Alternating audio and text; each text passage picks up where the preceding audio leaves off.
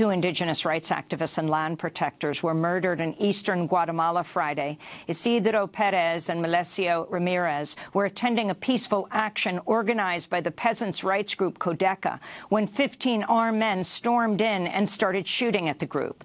CODECA's leader, Thelma Cabrera, ran for president in last month's Guatemalan elections, placing fourth in the race. Last year, 6 members of CODECA were murdered for their activism in Guatemala. No one has been arrested for the crimes.